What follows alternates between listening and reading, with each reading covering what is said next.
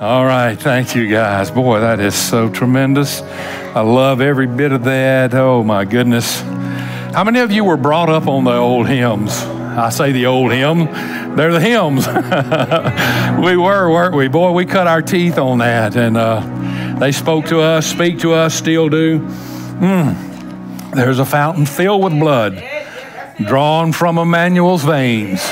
And sinners plunge beneath that flood, lose all their guilty stains, lose all. And there's victory in Jesus. If we ever sing victory in Jesus, y'all watch out. Rick's going to have a fit. I can tell you that right now.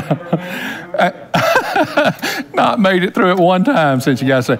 Because there is victory in Jesus.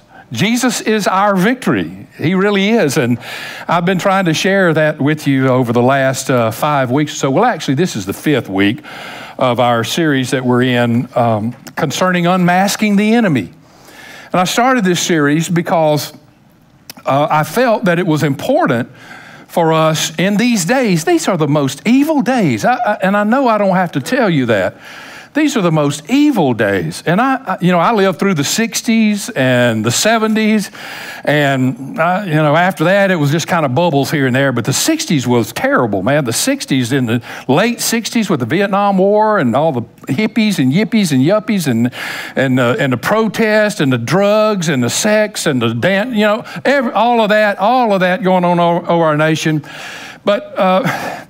And I know any rebellion is rebellion, but it just seems now that this rebellion that we're in now it has a deeper intent. It just has it has a destructive intent to it, and to destroy our nation, and to come against God and the truth of God and the Word of God, the people of God.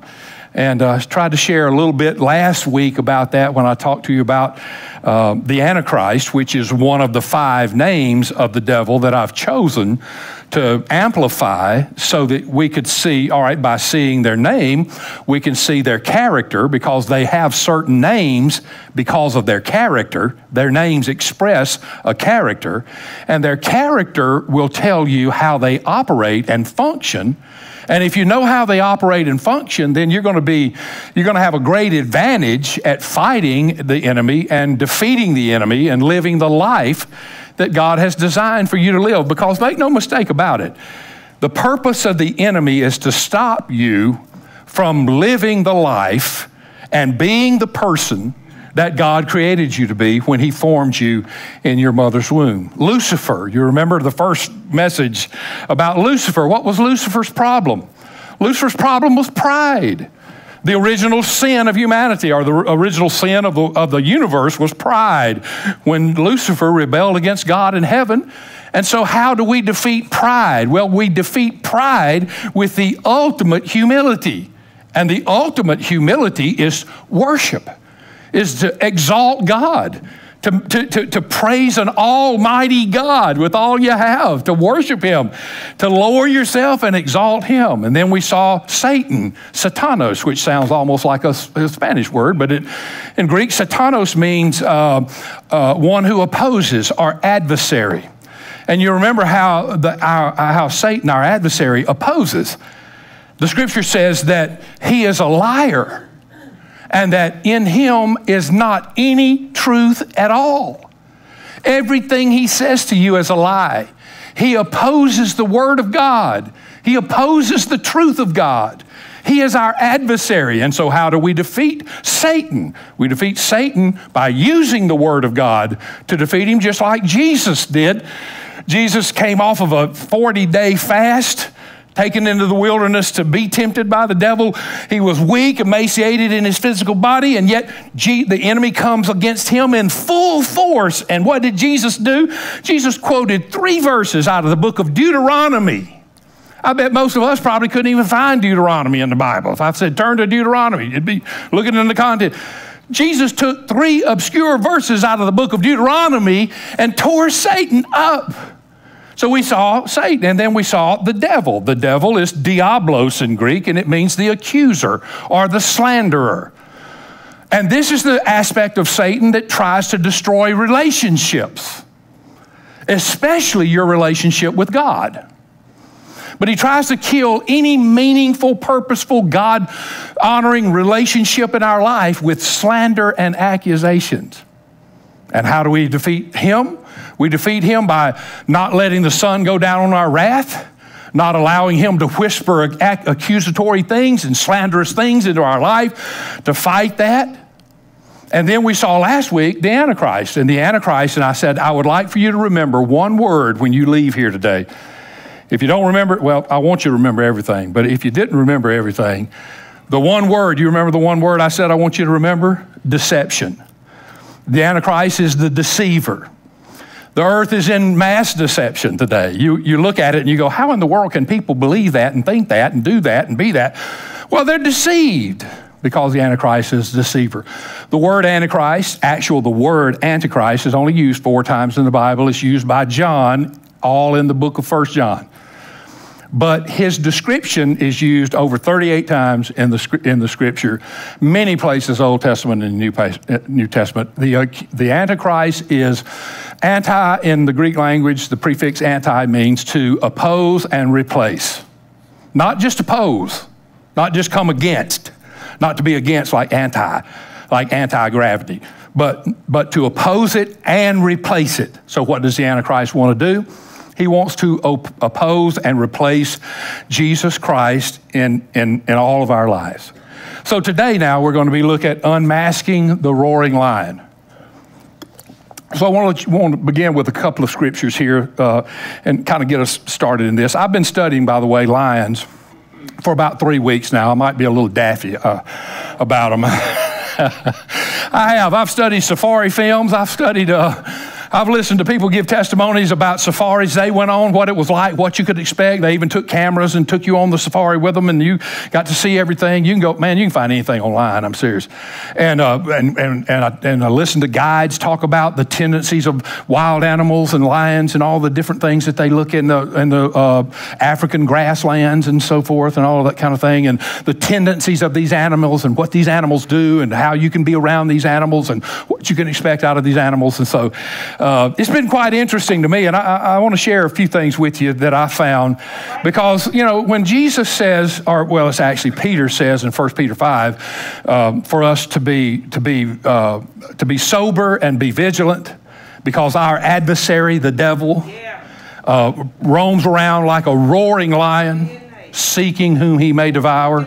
There's a reason he calls him the roaring lion, and it's because the characteristics of Satan, the devil, Lucifer, our enemy, is very similar to the roaring lion, and it gives us an aspect of how to fight him. All right, so let's get into it. Luke chapter 10, verse 19. Luke chapter 10, verse 19, Jesus says, "Behold, I give you the authority to trample on serpents and scorpions and over all the power of the enemy, and nothing shall by any means hurt you." This is a very important passage of Scripture because it tells us 2 things. Number 1, it tells us that we have an enemy, a definite enemy, and that we have authority over that enemy. John 10:10. In the Gospel of John, these first 9 verses, Jesus is talking about preachers and spiritual leaders that are fake and phony and fraud. The thief of John 10:10 is actually a person like a false preacher who does evil things. The power behind that has always been determined to be Satan. And many people read this passage of Scripture and think that the thief is Satan, and he is in essence, because it is his nature, it is him behind this type of issue. Look at what it says. The thief does not come except to kill, to steal, and to destroy. And I have come that you might have life and that you might have it more abundantly. So what does this tell us about our enemy? It tells us that our enemy is pure evil.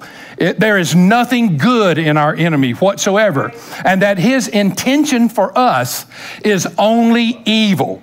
The only thing he wants is to steal, to kill, and to destroy. So that's the purpose of the enemy. Then 1 Peter 5, verse 8 and 9, here's the passage that talks about the roaring lion. "Be sober, be vigilant, because your adversary, the devil, walks about like a roaring lion, seeking whom he may devour." Resist him steadfast in the faith. That's the only reason I put verse 9 in there, because I just wanted you to see what Peter said you're supposed to do. Resist him steadfast in the faith, and just remember that you're not suffering anything that other Christian brothers in the world hadn't suffered. That's really what that's talking about. But Peter uses the analogy of a roaring lion. And Peter tells us, all right, guys, be vigilant. Be sober. Be on alert. Pay attention. Know what's going on around you, because you have an enemy that's prowling around your life like a roaring lion, and he's looking for someone who he may devour. Now, I've mentioned this may to you before, but it really comes into play here really well. I want you to notice this. This passage says that he's looking for someone whom he may devour. Now, that doesn't say he can devour. If it was word can, it would just simply have to do with whether he has the ability to do it or not. But when you use may is a permissive word. May means you're asking permission. And so what this passage is saying is that Satan is constantly prowling around, invading territory, stalking people, looking for someone who will give him the permission to destroy their life. Now, I know what you're thinking. You're thinking the same thing I'm thinking. Who in the world would give Satan permission to destroy their life? Well, I will just remind you that in that Gallup poll that I've quoted almost every week, and it's in your notes, that Gallup polled Christians that call themselves Christians and said, do you believe in a literal, real, personal devil? And 60%, 59% actually to be precise, 59% of those people said, we do not believe in a literal devil. We do not believe in a real devil that actually comes against our life in a personal way. We believe that when the Bible uses the word devil, it's just talking about general evil in general. It's just, in other words, Satan's just a figurehead when you talk about evil things, wicked things in the earth.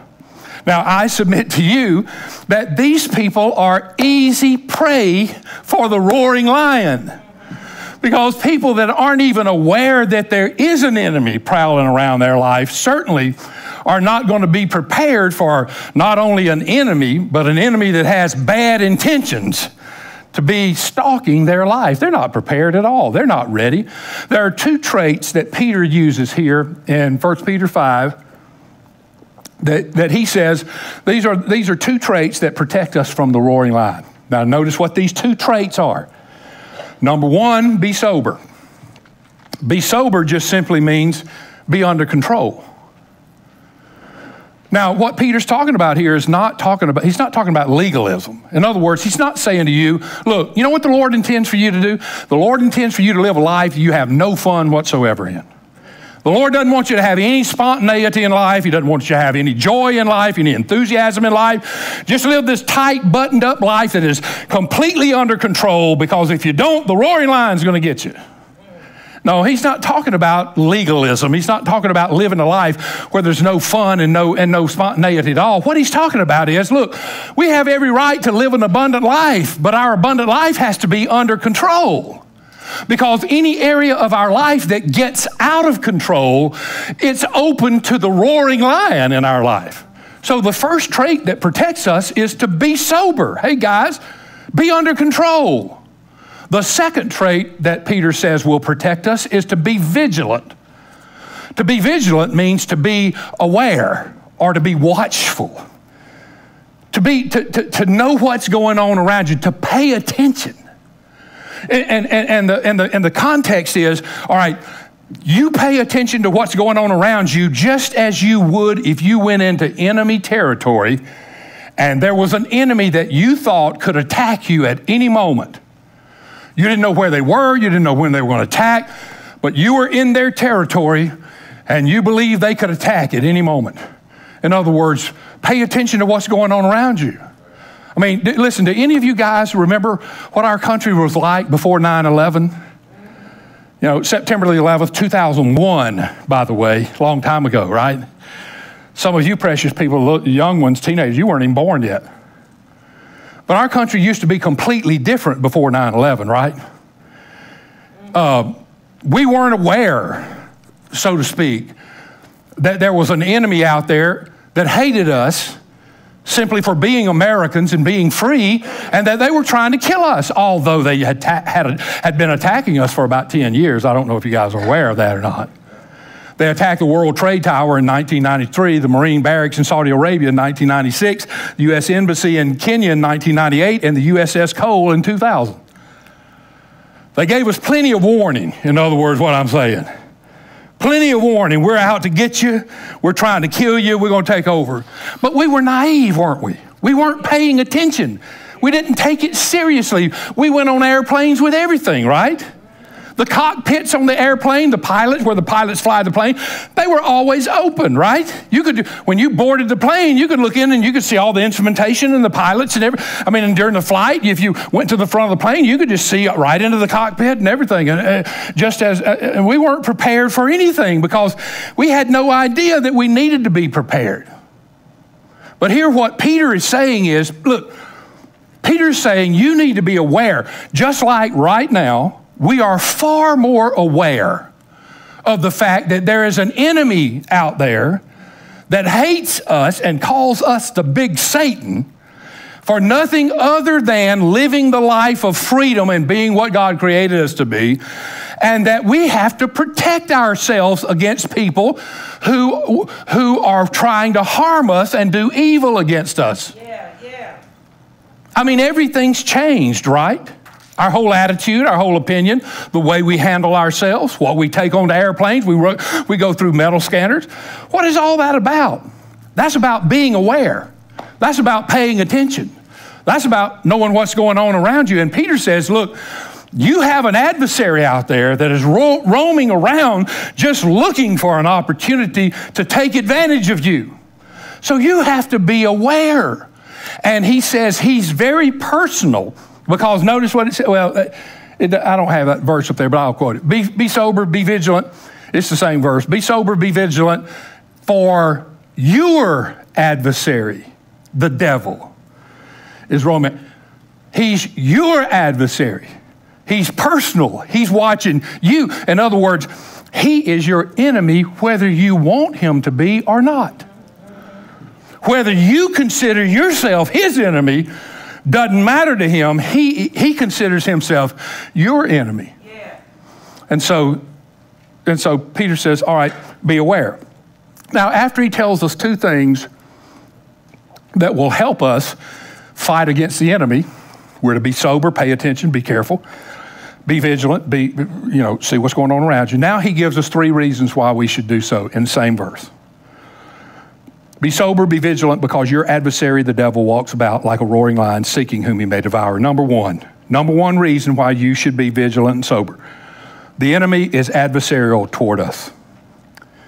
In other words, he moves against us whether we move against him or not. He's not waiting for us to attack him. He attacks us. Now, we have many Christians that are really naive about the devil, really. And somehow their idea might be, and I don't know if anybody sitting in this room might be thinking this, but when I say you have an adversary and he's after you and you're going, I'm so nice, Pastor. I'm like you. I'm just the sweetest person in the world. Because we all know how sweet I am. But it doesn't matter how, you know what being sweet and nice does to the devil? It just makes him madder. He hates sweet people. He hates nice people. Well, Pastor, I just make cookies and take them down to the nursing home. Well, he hates you and your cookies. He would rather you be sending an envelope bomb down there to the nursing home. He's evil and he's your adversary and he's your personal adversary and he wants to destroy your life. Second reason why you should be sober and vigilant. The enemy is active in his efforts to find a way to destroy you. Be sober, be vigilant, for your adversary, the devil, what does it say next? Walks about like a roaring lion. In other words, he's not waiting for you to stumble into his territory. He's walking into your territory, looking for you. He is aggressive. He's active. He's not sitting around waiting for you to do something. He's prowling around in your territory. He's stalking you. You know what he's trying to do? He's trying to intimidate you. He's trying to make you nervous so you'll make a mistake. So it'll create some panic in you, and maybe you'll respond in the wrong way, and maybe it'll be sin. And when sin happens in your life, it opens up a door for him to jump in to that area of your life. And see, that's what he's hoping to do. So he's not waiting for you. He's after you. We should be sober and vigilant because, man, he's an adversary. He's our adversary. And he's roaming around right now trying to find a way into your life. And here's the third reason. The enemy's appetite is for total destruction. Be sober, be vigilant, for your adversary, the devil, roams around like a roaring lion. What's he doing? Seeking those he may snack on.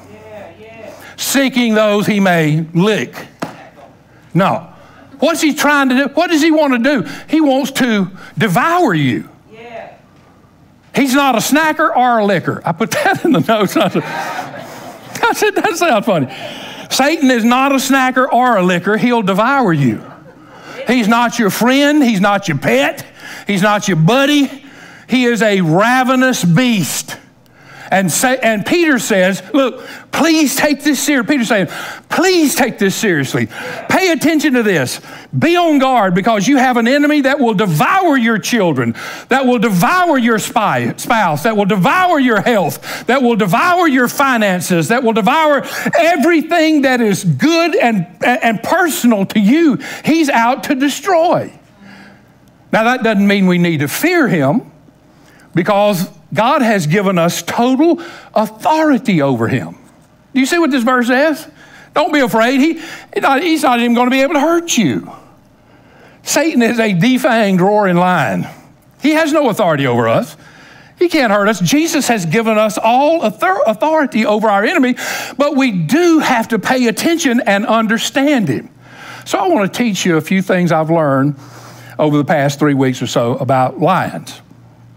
And we're going to look at it as how it relates to the devil. Because Peter said that the devil is like a lion. So whatever characteristics a lion has, Peter says, hey, look at that, and you'll know how he's going to come against you. Now, I'm not an expert. I know some of you are sitting there going, well, Pastor, are you an expert on lions? No. No, but I did stay at a Holiday Inn Express last night.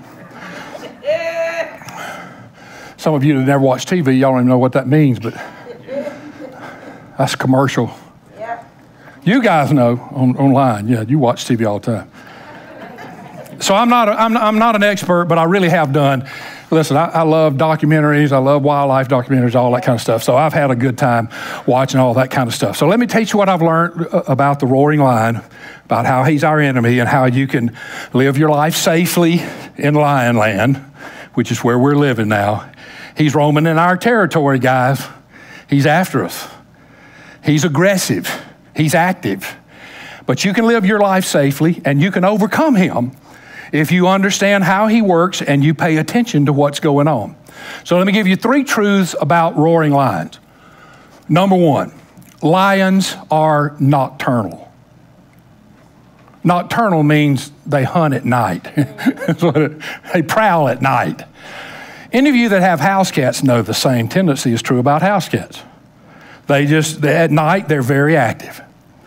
So to be safe in lion country, the first thing you must learn is that in the daylight, you're safe. After dark, you are not safe. Daylight, say this with me.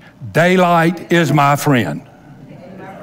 Daylight is my friend. Oh, daylight is my friend. There you go. My Lord. During the day, you can find lions. But when you find them, most likely, they're going to be in their herd is called a pride. You're going to find them in a pride. They're going to be about 15 to 20 lions. There'll be about 3 males in there, and the rest are females. Females do all the work, hunting and so forth. Males just growl around and roar and protect the territory. But they're going to be laying there in the daytime, and they're going to be asleep most of the time. I mean, they even sleep on their backs with all four legs up, seriously. Reminds me of my boxer, Jake. And they sleep 18 to 20 hours a day. That's amazing. But anyway, so during the day, you're going to find them, they're asleep, but at night they're very active. And this is when they do most of their hunting, and they will take advantage of every situation to gain stealth on their prey. One of the guys, just to give you an example, one of the guys said that at dusk dark, they begin to become very active because they're hunting for food. And he said they would be driving their Land Rover down this little path going down through there, and there would be like a herd of Cape buffalo over here on the left, or a herd of gazelle, or something the lions feed off of. And the next thing you know, you'd look beside you on the right side of that Land Rover, and there would be a pride of lions running beside that Land Rover all the way down, using the Land Rover as stealth to attack them so they can't see them, and they're not paying attention to this Land Rover, but there's a pride of lion on the other side, and as soon as they get past, and I said, man, that is just unbelievable. That's just a crafty way of handling things. So lesson number one about the roaring lion is it's dangerous at night. Darkness is his domain. Give you one other story. One of the couples were with a group of other people that they were friends with on a safari. And they took them and they put them out in these little bungalows, like 8 or 10 bungalows around, and there was a lodge right down here about 50 feet away. The lodge was where they ate dinner, and they met up and strategized about where they were going the next day, blah, blah, blah, all that. They did all their stuff in the lodge down there, but they all had individual couples had their own bungalows around, like little motel rooms. Well, they got back from a nature walk, and it was almost dark. And so the guide says, all right, you guys go in there and, take a shower, get dressed, get ready for dinner. And I'm going to go down here to the lodge, and we're going to prepare dinner for you. Now, here's what I'm telling you. When you get ready to come to the lodge, you stay in your bungalow. Do not come out of your bungalow. A guide will come and get you when it's time to come down to the lodge. So the guy that was telling the story said, he said, man, we got ready, in about 30 minutes, got dressed, got a bath, all that. And he said, man, I was starving to death. He said, man, I was just famished. And he said, so I started pacing around, about 30 minutes. And he said, I walked over to the door, and I pulled the little flap up, and I looked out the window, and he said, you could see the lodge. It was about 50 feet, maybe 20, 30 yards right down there. You could see it easy. It was lit up, everything. And he said, I turned around to my wife and I said, honey, it's been about 45 minutes now. He said, and I'm starving to death. And he said, I can look out this window and I can see the lodge right down there. There's a light. He said, well, I think we need to just go on down there. And she said, honey, no. She said, what did they tell you? They said, do not leave your bungalow, and we will come and get you. And so he said, all right. And then he paced around about another 15, 20 minutes. He looks out there, he sees he sees the lodge down there. He turns around and he said, do you think they forgot us? I mean, does it take that long to get that lodge prepared, blah, blah, blah. And then finally, a few more minutes later, the guide knocks on the door, takes them down to the lodge. When they get down to the lodge, the guide looks at them and says, look, guys, I am so sorry. I apologize for being so late in coming to get you for dinner.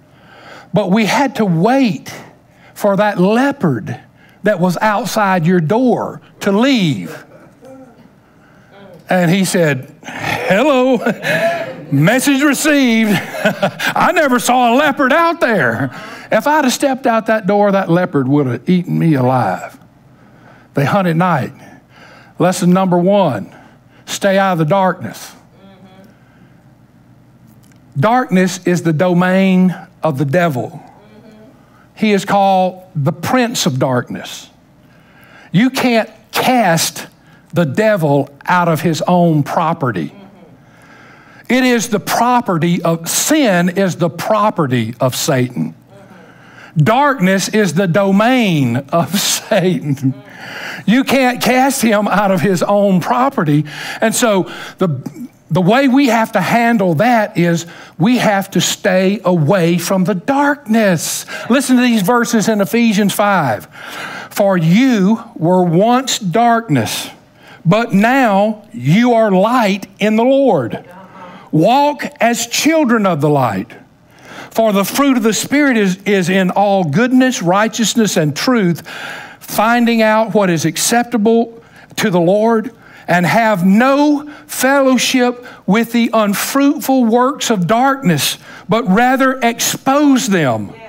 For it is shameful even to speak of those things which are done by them in secret. But all things that are exposed are made manifest by the light. For whatever makes manifest is light. Therefore he says, awake you who sleep, arise from the dead, and Christ will give you light. See then that you walk circumspectly and not as fools, but as wise, redeeming the time, because the days are evil. So our number one lesson about lions is stay out of darkness and you will be safe. Stay in the light. Look, we all make mistakes. We're humans. We make mistakes. We sin against God. That's why we need a Savior.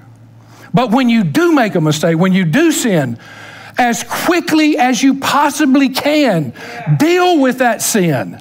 Take it to God. Repent. Get out of the darkness. The lion's out in the darkness. The leopards are out in the darkness. They're prowling around to take advantage of you. So you must get out of the darkness as quickly as possible. Handle it as quickly as possible, and then get back in the light, because the light is your friend. Yeah. Number two characteristic of a lion. Lions are perivisional. All right? Now, I know perivisual, you go, what in the world is that? You're trying to show us you went to college, right? I don't really think there's such a word as perivisional, actually. I made that word up. I combined a couple of words. You know, visual means to see, right?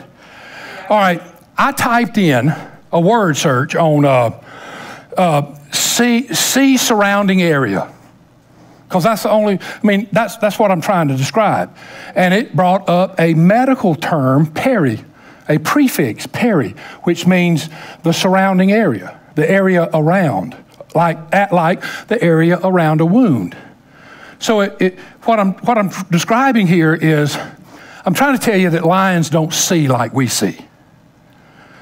That when lions look at something, they don't just see one little individual something. They see the whole unit as one. Let me see if I can make it clearer, because this is really a good point. Now, I'm serious.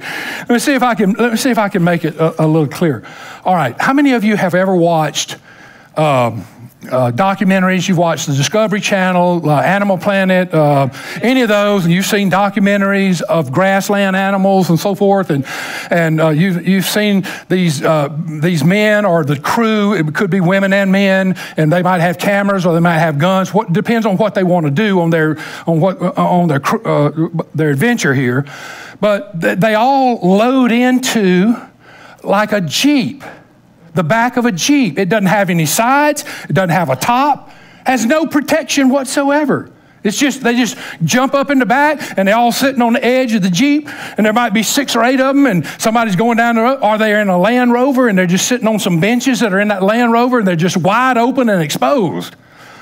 And they're going down, and as they go down the little path there, the little trail there, you're seeing wildlife all over the place. You see elephants and giraffes, and you see birds, and you see, gazelle over there, and you see Cape buffalo and all that. And then what they're looking for are the big cats. And then when they get to, they find some out there, maybe old scraggly tree or something, and they look and they see a bunch of lions out there, and they turn and they go that way. They go right over there. And now they're in a vehicle that doesn't have any protection. They're not behind glass walls with a top and all that. They're just wide open sides. Now, have you wondered? I have. What kind of idiots are these people? I'm thinking they're going right, and they go right out there to them. I mean, these cats might be, there might be a half chewed up carcass laying there, and some of the cubs and some of the others are kind of chewing and munching on it and all that, and these other ones are just laying around, and they drive up in this Jeep, and the lions don't even act like they see them. They don't respond to them in any way. And I'm going, why is that? Well, the fact is, they don't see them. Not like you and I see them. What they see is they see one big unit. When they drive up in that Jeep or that Land Rover, what a lion sees, he doesn't see a bunch of individual humans inside of a big vehicle. What the lion sees is just all one big unit. Everything's the same. And what the lion is thinking is, that's too big for me to kill. It doesn't even smell like anything I would want to eat. And they're not trying to take my food away from me. So frankly, they don't care. They have no concern whatsoever, and they can drive up within 4 or 5 feet and just, lions don't even move, don't even budge. Now, if you, as an individual, step out of that truck, all of a sudden now you are responsible for your own profile. In other words, you have established a new profile. Instead of one big unit right over here, now you stepped out and now you got like, my profile is separated from that profile, and now they do want this profile, and they will kill you and probably eat you right there in front of their friends. So what am I saying? I'm saying that with lions, you have to stay with the truck. If you step out of the truck, you're gone. Now, I'm sure you're ahead of me on this analogy. Let's lay this down for us, all right? What does this mean about the devil and the roaring lion and us? All right? This church building is filled with God's people, right? We all here, we're worshiping in Jesus' name. Jesus is in the midst of us. This right here is the truck. So we're safe in the truck. The enemy is not going to attack the truck with all of the people in it. Let me give you a verse. Matthew, chapter 18, verse 19 and 20. Look at what it says. Again, this is Jesus talking. Again, I say to you that if 2 of you agree on earth concerning anything they ask, it will be done for them by my Father in heaven. For where 2 or 3 are gathered in my name, I am there in the midst of them. Where 2 or 3 are gathered in my name. What does that mean? Well, it's talking about committed Christian fellowship. What does it mean to be in committed Christian fellowship? It means that I have friends, or I have a wife, or a husband, or a family. I have people I hang with that are committed to Christ just like me. And when we are together, whether we're actually talking about Jesus or not, we are committed Christians in relationship with Jesus Christ. And when we are together, Jesus said, where 2 or 3 of you are gathered together, I am in the midst of you. So 2 could be a husband and wife. You see, God made it so easy for us. He said, just get one other person. Get your wife, get your husband, get your kids, get your family, you and a family friend, you and another Christian believer, that you're just hanging with. So what he's describing now, he's describing a committed fellowship with another Christian. And he's describing a connection of accountability with another believer so that I am not a lone ranger in this world. This is what he's talking about. He said, get with at least one more believer, and when you do, I'm coming into the midst of you. I'm going to be there. I'm in there. I'm going to be with you. I'm going to walk right there with you. Now, I know some people say, well, God's with us all the time. And you're exactly right. He is always with us. He says, I'll never leave you and I'll never forsake you. So he's always there. So why does he promise to be there when 2 or 3 are gathered together? Because he doesn't want us to be alone. He's trying to encourage us to be together. He says, you're powerful together.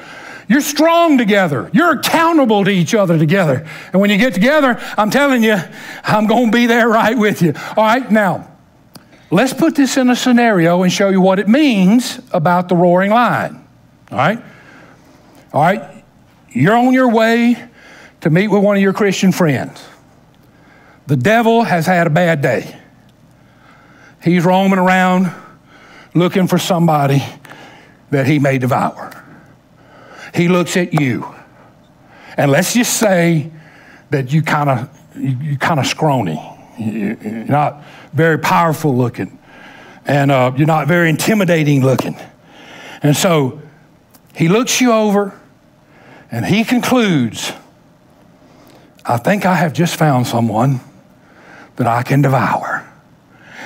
And about that time, you meet up with your Christian friend. And you guys begin discussing whatever you're interested in and comparing something that Jesus said or you prayed about, or in some way you bring Jesus into what's going on. Well, all of a sudden, something happens quite unseen to you, but definitely not missed by the enemy. Jesus is a spirit. I mean, he's in this room right now, but we can't see him because he's spirit.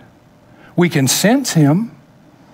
We know by faith that he's here, but we can't see him because we're not in the spirit realm. Well, the roaring lion is in the spirit realm, and the roaring lion can see in the spirit realm.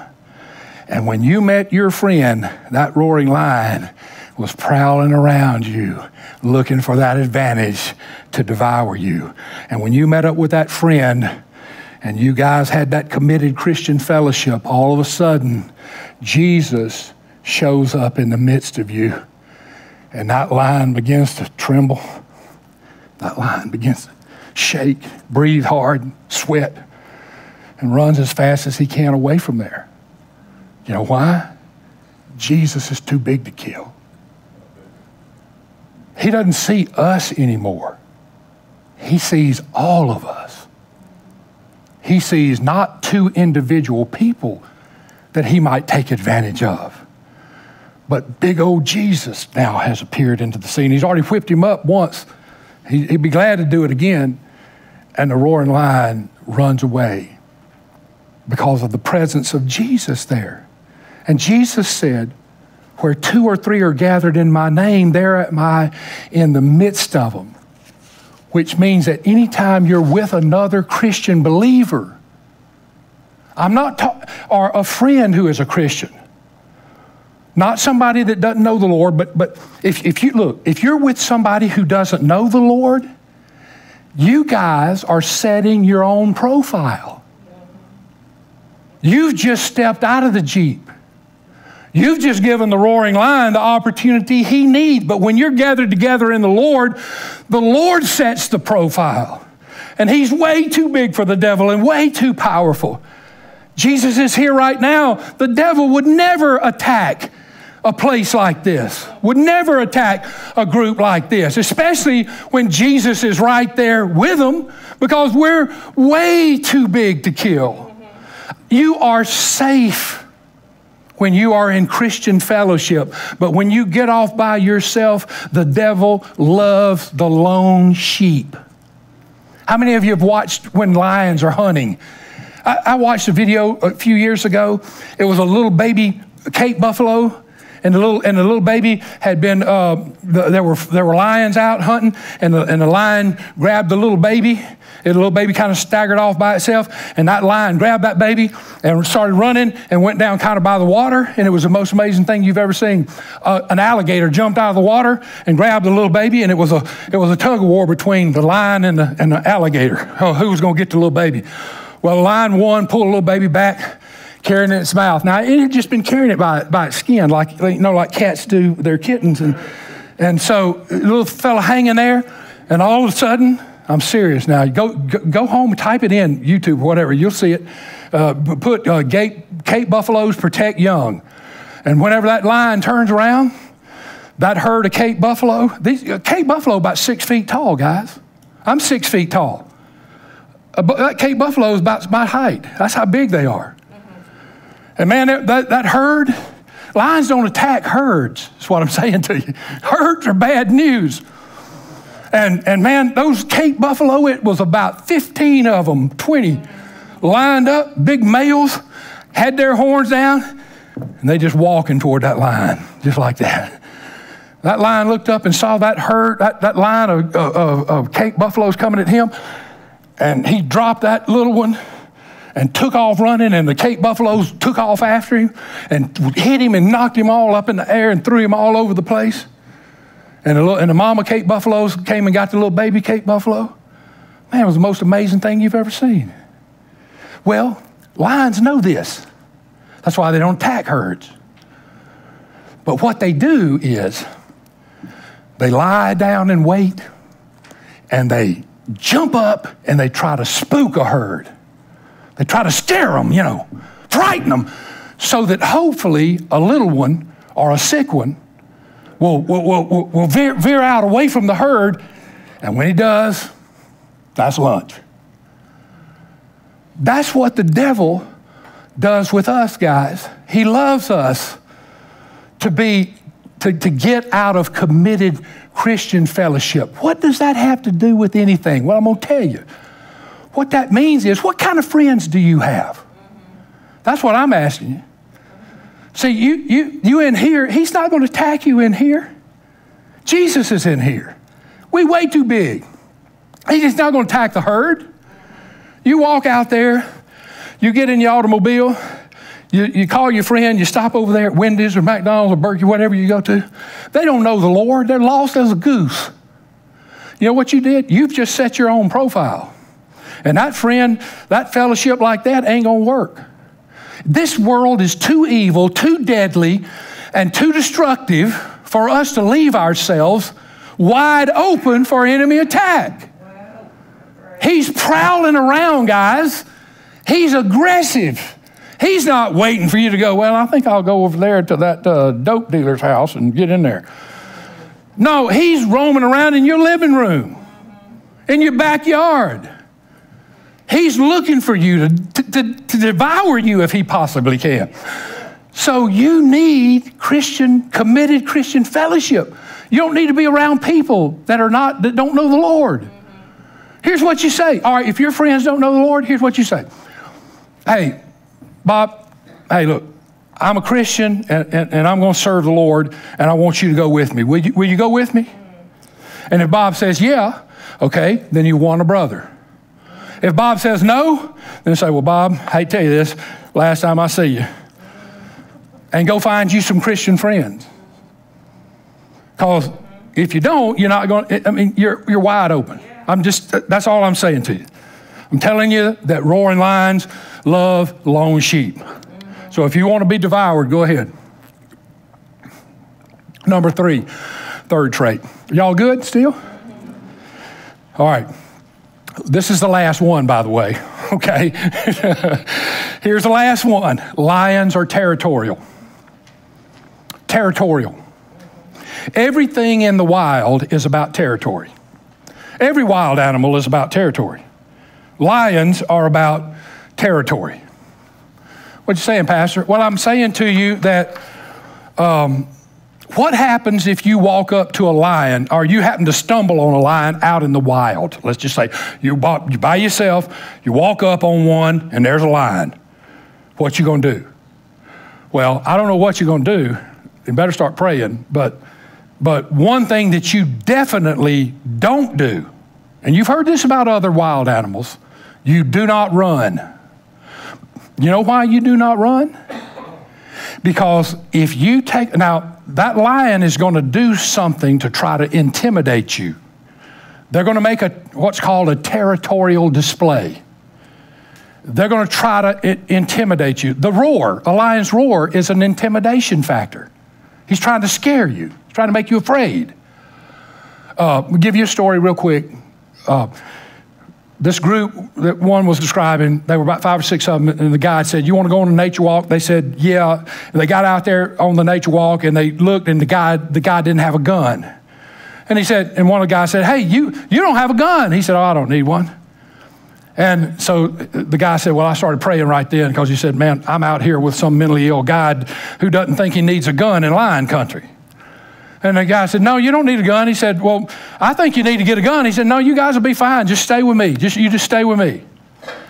And so they were walking down, and they kind of got to a little opening, a little road, like where the vehicles had gone down, and about 50 yards down there was a bachelor bull elephant. Now, a bachelor bull elephant is a bull elephant that's gotten kicked out of the herd. So he's mad. And it's mating season, so he's got a stream of musk flowing down, coming out of his head up here, flowing down his snout. So that makes him extra mad. And he looks at them, and that guy said he began to swag his head like that and began to scream like, just screaming. And he said, man, we looked at him, and the guy said, get behind me. And they got in a single file line behind the guide, 6 people right straight behind the guide. And man, that elephant came charging. And he said that elephant got about 25 yards from him, and that guide went. And that elephant stopped. And then he looked at him again, and he wagged his head. Blew. Here he comes again. That guy stood there, and he said he got about 15 yards from him, and the guide went. And the elephant just turned and walked off into the bush. What was that? You know what? That was about territory. What happens if you run is you tell the animal that you are afraid of them and that you are not going to fight for your territory. You're not going to stand on your square, Lawrence. You are telling them by running away from them that they can have your territory if they will kill you, and which they will oblige. And they will kill you and take your territory. Well, the purpose of the lion's roar is to make you afraid. It is a territorial display in order to make you run away and hide in fear. 2 Timothy chapter 1, for God has not given us a spirit of fear. For God, all right, I'm going to read it the way you should read it. I'm going to read it the way you should read it. Here's how you should read it. For God has not given us the spirit of fear. For God has not given us the spirit of fear. In other words, you have a spirit of fear, it didn't come from God. God does not give us fear. We are not, there are only two types of fears we're born with, the fear of falling and the fear of loud noises. That's the only 2 fears that we're born with. Every other fear is a learned fear. It's a fear that's been placed in us by the enemy in order to take advantage of us.